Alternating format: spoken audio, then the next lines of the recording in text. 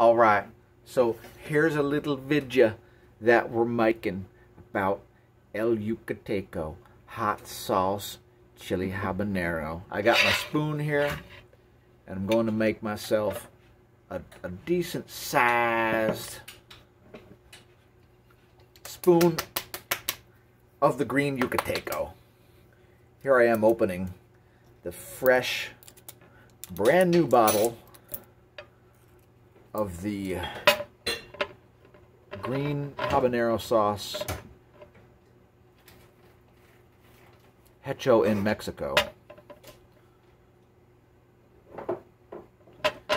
Anyway, there's the label, and we're going to do a little test on this and see if it's fatal. Now, some of us like to have a religious experience when we eat food, and so it's important to know how hot the sauce will be. There you go, that's a pretty heaping helping, and let's see what it's like.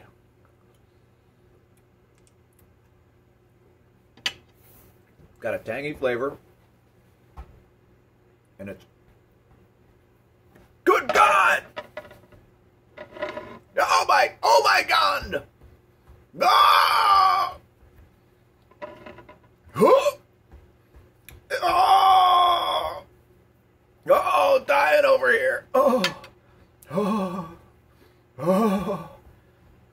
Just kidding, folks. It's not that hot. It's very tasty.